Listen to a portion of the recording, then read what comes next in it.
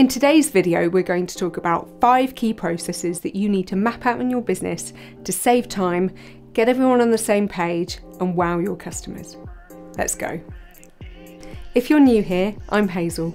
I run a plumbing business and a consulting business. I help trades become more efficient and more profitable. Process mapping is the idea of mapping out your business processes. You can do this in a simple bulleted list, or you can do fancy flowcharts and diagrams.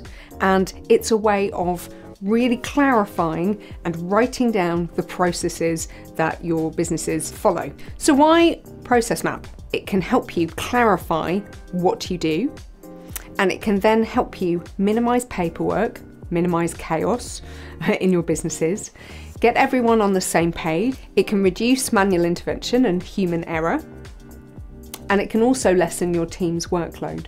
Process mapping of any kind ensures that the process is followed consistently. So it guarantees that something is done the way it needs to be done. So let's get into the 5 process maps that your business needs. So number 1, the first one I'd recommend is that you create a customer service, customer communications type map. This is often mapped out as part of a customer journey mapping process, but it basically covers all of the communications that are going to and from your customer. The mapping style that's best suited to this kind of process is a flowchart, because there are inputs and outputs and the communication follows a flow. So the second process that you need to map out is your sales and marketing funnel. This is a visual model that lays out your marketing process from start to finish, including all of your touch points and traffic sources and your landing pages, the stages of your funnel, your customer touch points, and more. In terms of which diagram style to use here, again, a flowchart, that kind of approach can be quite useful, but you're thinking about it like a funnel. You want to funnel your customer touch points and funnel your customers in through to make a sale. The diagram style that's going to suit this the best is effectively a funnel, but it can also be a flowchart. The third process that you need to have fully mapped out for your business is your hiring, onboarding, and exit process for your staff. So no man is an island. You will need to hire people for your business, whether that takes the form of a VA or virtual assistant, or a full-time member of staff, or even part-time members of staff. You need to have it written down how you're going to find them, the stages you're going to go through to hire them, how you're going to onboard them, as in introduce them to your business and let them know your culture and your preferences and take them through their training. And then when they choose to move on, you want to have a clear process for how they leave. So the exit process normally involves an exit interview, and there is an entire process around that. So this is really important, because the faster you clarify this, the easier it will be for your business to expand.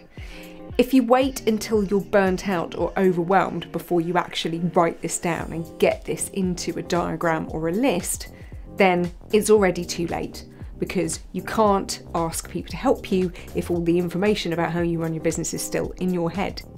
The visual style that suits this kind of process is actually probably more of a checklist. Because this is an HR thing, you need to make sure that you're getting this right and you're covering off all of the legal requirements as you bring somebody into your business. So one piece of software I think will help you in this area is something called Process Street, and they have a simple system of ready-made checklists and processes that you can follow, you can customize, and you can share with your team. But really simply, you can write this list down. If you're a ServiceMate user, you can write it using knowledge articles. If you are not a ServiceMate user, or even if you are, you can use anything from Google Docs, Microsoft Word. Just have it written down so that you can follow the steps through. The fourth process that I recommend that you map out is your knowledge map.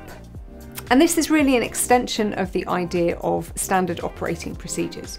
So there will be a whole load of topics in your business that you need to write up and make sure you've either got process mapped or you've got written down.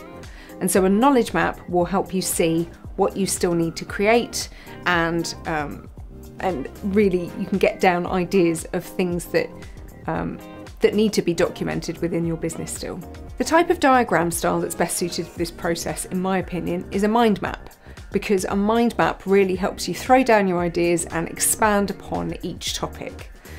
One bit of software that I've come across that allows you to mind map for free is a tool called Coggle. Coggle gives you a number of keyboard shortcuts so that you can mind map and get everything out of your head as quickly as possible, and it's a really good visual way of mapping out everything you need to write down for your business, or every process that you run in your business, or every kind of service that you offer in your business. It's a great way of getting your ideas out of your head and onto paper or onto software. So we're on to the fifth kind of process that I think you should map, and that's service specific or product specific processes.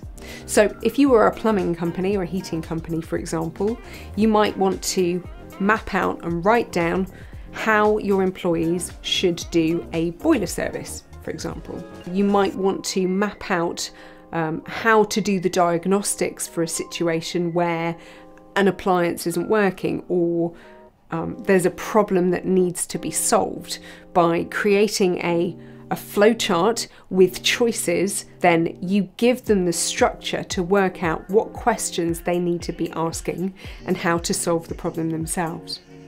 In the heating industry, all of the boiler manufacturers have flowcharts in the back of their instruction manuals that take you through troubleshooting if there's something going wrong. And this is a great way of helping the engineer or helping your member of staff help themselves. It gives them a nudge for what they should do next, what questions need to be asked, and really what order in which to do things. If you like this video, you might also want to check out my video on the Profit First system and how I use that to run my plumbing business and my consulting business. I'll put a link in here for you, and yeah, enjoy.